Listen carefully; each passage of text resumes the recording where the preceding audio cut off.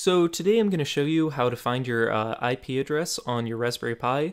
I'm assuming in this video that you're running some sort of version of Raspbian or a Debian-based operating system, because that covers about 99% of users. So the simplest way to do it is to just go to your terminal here and then type in Ifconfig, and I'll post that down in the description so you can copy and paste it, and then just hit enter. And what this will do is show you all of your active network connections.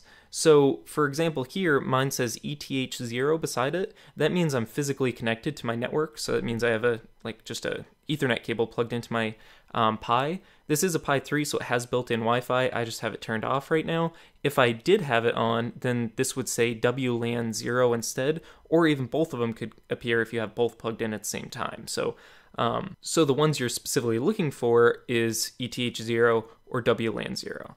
And then your actual IP address is right here. So it's going to be the inet address. So in my case, my local IP address is 192.168.1.50. Any of the other relevant information for your network is right here.